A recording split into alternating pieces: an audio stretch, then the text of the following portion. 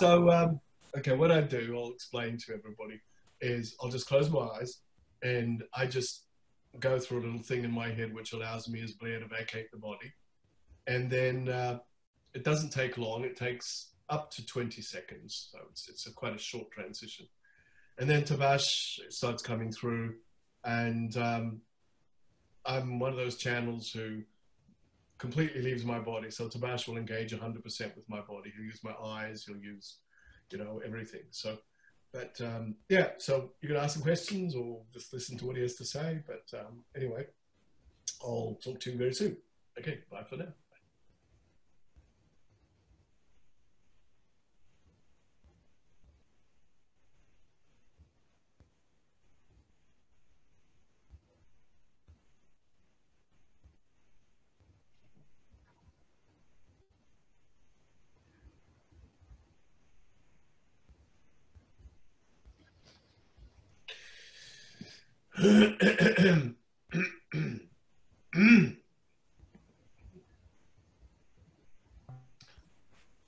Hello, how are you?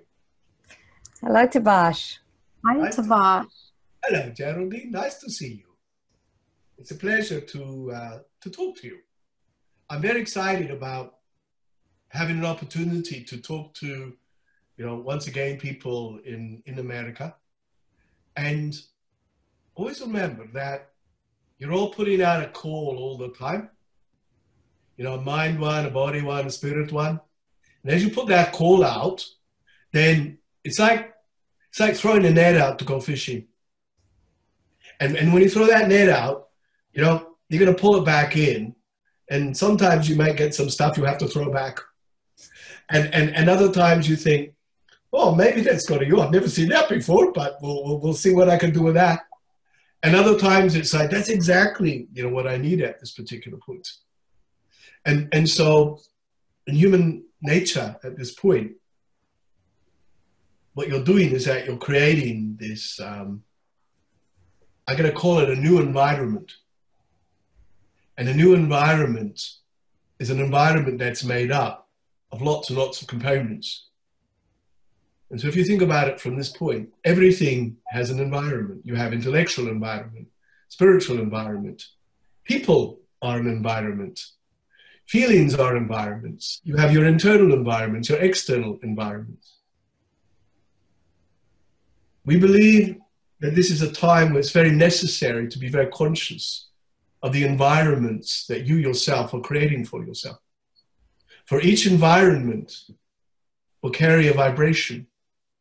And if that vibration is in harmony with who you are, then you will get the best of that environment. And so if you look at the structure of humanity at this point, you're needing to be very specific about your collective environment, because it's that collectivity that defines outcomes. So if you look at your individual roads that you're traveling, relationship environments, your work environments, all those sorts of things, if you have them nice and even and everything is productive for you, then what you're creating is a collaboration of the vibration of those environments. For the sake of the teaching, imagine it's like each environment is like a disc, and the disc is spinning, and its vibration is in harmony with all the other environments. Because the energy is in harmony, it establishes a link with all the other environments. And so therefore they are feeding each other in a complementary fashion. So the collaboration establishes a collectivity which supports your life. So when you are involved in environments that are in harmony, your life will be highly supported, and then you will get a result. If, for instance, you're involved in an environment that is no longer productive to you, imagine one of those environments suddenly shuts off. So the link, there's a missing link there, you see. So what happens is that the energy goes around, well, it stops, falls. And then this is how issues are created. This is how problems are created. Now, the interesting thing about environments is when it comes in one's regard to approaching them, you don't necessarily have to alter the environment or get rid of the environment. You know, what you do is that sometimes you can reorganize an environment. I've talked to couples who come to see me with relationship counseling, and they've been in the firm belief that they have to separate, they have to part. And one of the first things I've said is, do you believe it's productive for both of you to actually change the environment before you actually get rid of it? And they thought, oh, I hadn't thought about it from that point. It's like reorganizing the furniture in the living room to give you a different look. And I think we've got, you know, sometimes people put themselves through unnecessary change and alter things too dramatically, or go through stuff they do not need to, or all they needed to do was change the furniture around. and it's like, oh yeah, that looks much better there. I never thought I could feel that way from that perspective, or that. It's like you just put a new light onto the situation. Okay, there are definitely situations where that environment definitely has to go. And yet what you do is that you can't have a gap. You always have to establish, you know, the environments that work for you. So, you know, my challenge to all of you is to look consciously at your environments, the way you think, the way you feel, the way you live, how you're positioning yourself. You know, each day, just each day, you know, and each day consider, okay, what are the environments that I'm participating in? Do these work for me?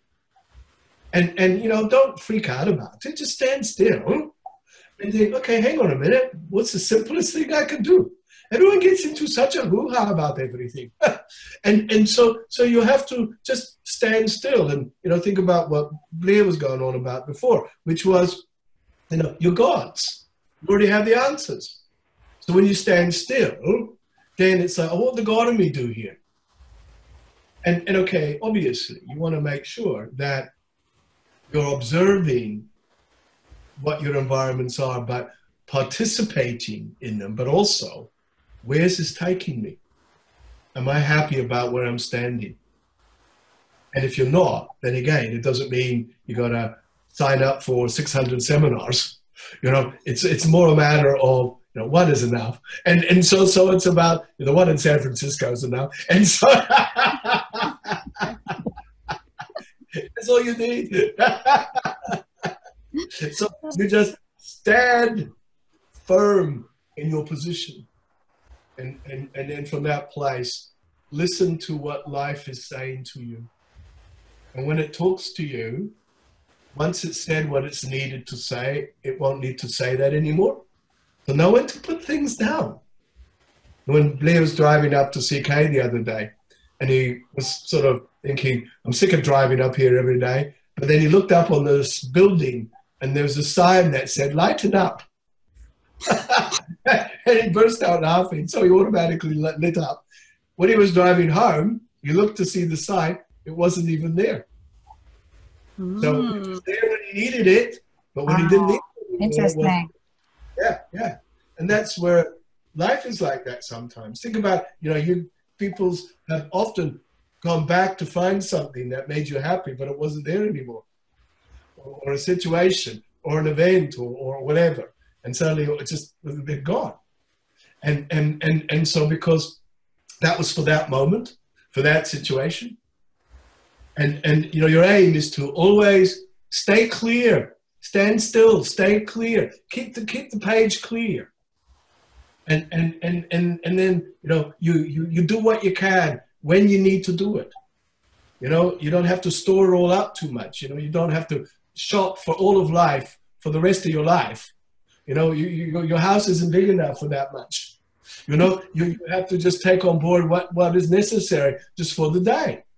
You know, Blair's mate goes into his fridge the other day, opens it, and Blair has nothing in his fridge apart from, you know, the odd little essentials, you know, and then it's sort of looking like there's nothing in your fridge. And Blair goes, oh, it's because I'm what I need. So I don't need to store a whole lot of stuff up. And then Blair said, well, that's how I try to live my life. You know, when I need it, I'll get it. Unless it's shoes, actually, but that's a whole different story. And so, but you know, it's about allowing yourself to recognize, keep it easy, keep it simple.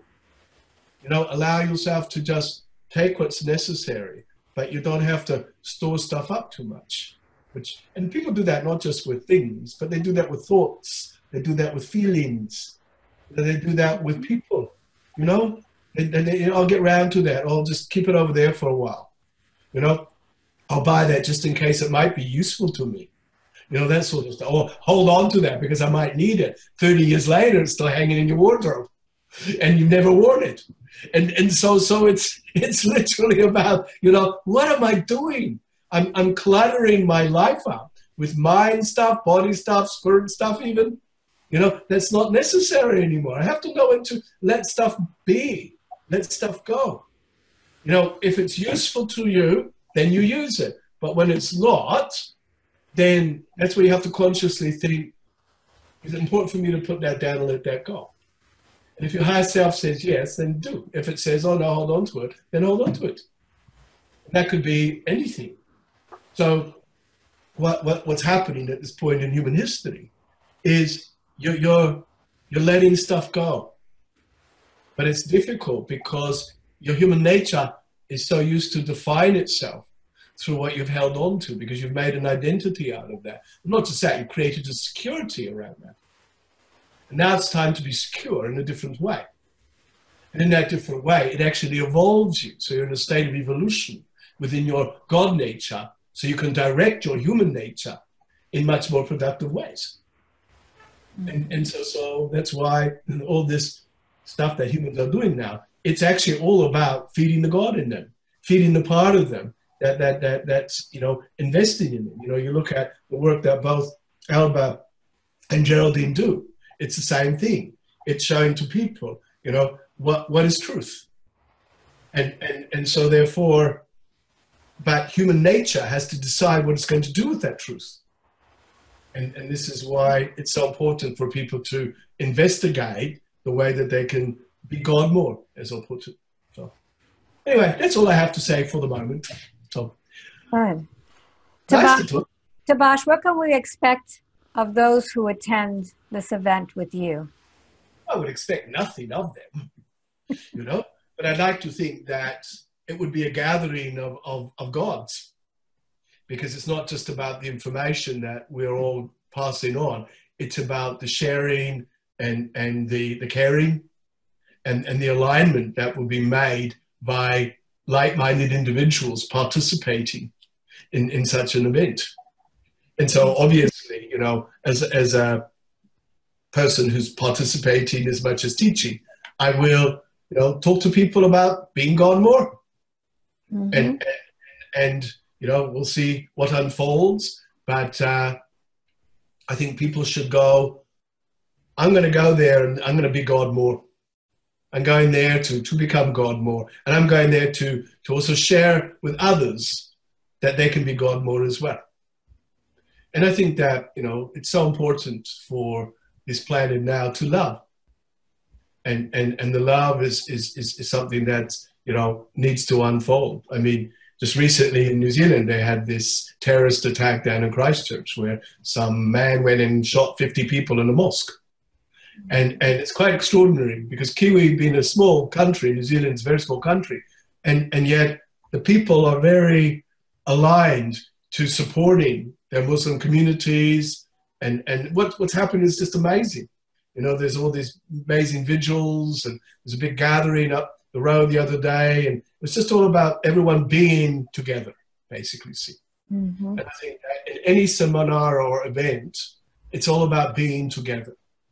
And then, because it's never just about let's go and hear Alba, let's go and hear Geraldine, let's go and hear Tabaash. You know, it's more let's go and hear ourselves, and let's all speak to each other through our sharing and our conversations and whatever, you know, it's what it's all about. It's about the bigger picture. So, yes. Yeah. Thank you so much, Tabaash. My pleasure. We'll see you over there. Okay. I'll bring Blair back. Okay. Bye, Geraldine. Okay. Bye. You're just this little picture up there at the moment. So it's all right. You know, when I'm looking at technology, I find that quite fascinating, you know. So I got Geraldine on the big picture now, and then I've got me, and then I've got Alba, the little ones. But isn't that really what everybody is like? Yes. You know, when you focus in on something, then that becomes a bigger picture. And then when you don't, then it becomes a little picture, but it's still there. So, That's a good point. Great point. yeah, Great analogy. Zoom analogy. You want to understand how God works? Look at Zoom. That's all you have to do. Very good. Thank you, Tabaash. Okay, I'll bring Blair back. Bye for now. Bye-bye.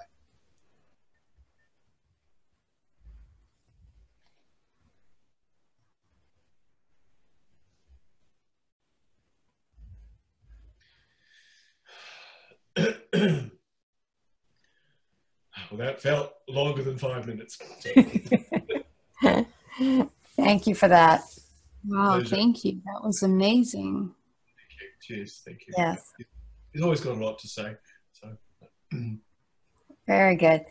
Well, thank you for participating with us today, Blair. It's going to be wonderful seeing you in the San Francisco Bay Area and doing this event with you. It's going to be wonderful.